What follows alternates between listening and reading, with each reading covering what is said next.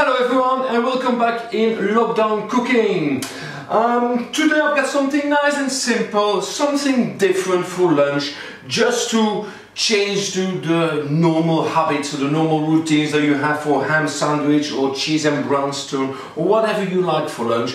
I thought just to do something different with pesto, grated mozzarella cheese, panini bread and a tomato. Right, so what we're going to do with this, we are going to make a little toastie with these ingredients. It's going to be nice and hot and it's going to be delicious. There's a lot of cheese in it and you know it, I like my cheese. Okay, so let's get going. I'll wash my hair, I've tied my I'll wash my hands, I've tied my hair up. I always mix this around. And I have put the oven on grill at 200 degrees. If you don't know how to use the oven on grill, please ask an adult to help you out with that. If you're not sure, is the setting with the little triangles, that's the grill. But always ask an adult, then you're good. Alright, so first things first, I'm going to cut my panini bread in two. I'm going to use a bread knife for this.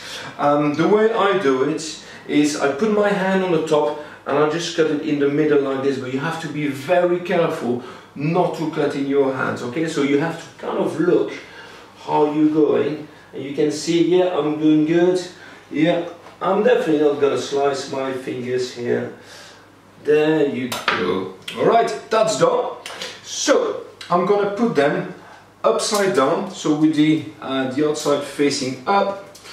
And I'm gonna put this in my grill, on my grill, for 1 minute max, really not long.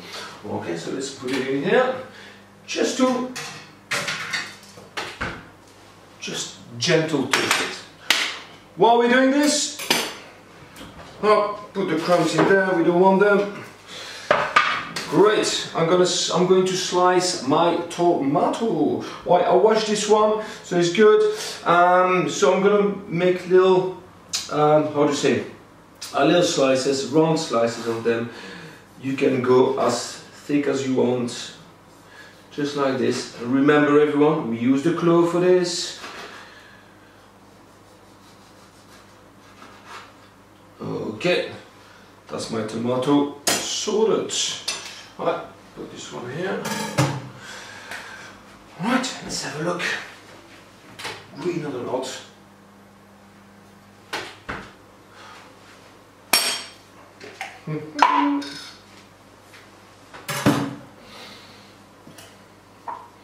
Look, I've got some really nice pesto, really delicious.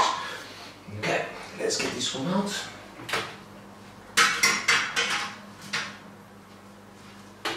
Really not long, that's it, just to give it a little bit of a crust.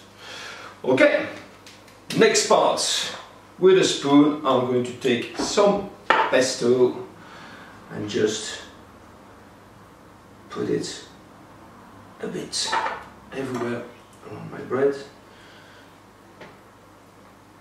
my panini bread. Nice. Oh.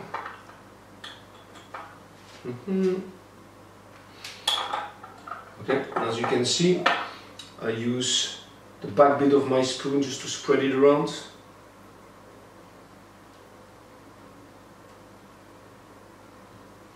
Nice. Gotta love pesto. Alright, put this one back in the fridge. Okay, so depending on your tomatoes, put them on your panini the way you like it. I think I'm just going to put one. There you go. That'll be okay.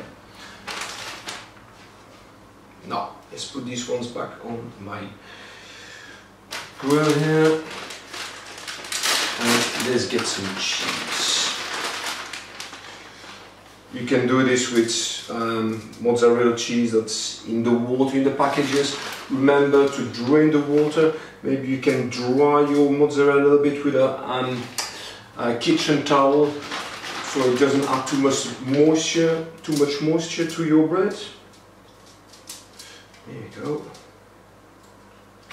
Okay, I do like my cheese a bit more.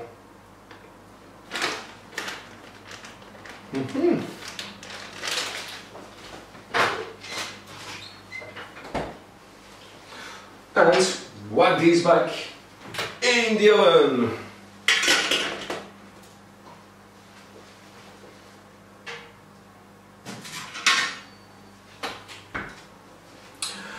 Okay, now I would leave them 2 minutes, probably nothing more than 3. It just depends on how well your mozzarella will melt. What I like to do is having my mozzarella melted and a bit brown, just not burnt, but just a little bit brown. That looks delicious. Okay, so let's try to achieve that today. Also, you see that I close my my oven. Now, some ovens, when you use the grill, you need to leave the door open. It's just depending on which oven, so that's why it's maybe better when you're going to use the grill to ask an adult. Okay, I'll see you back in 2-3 minutes max. Okay, we are 3 minutes later. Let's get a look at these. And this is how I like them. Look at. Turn my oven off. Okay, you got this nice little brown little bubbles there.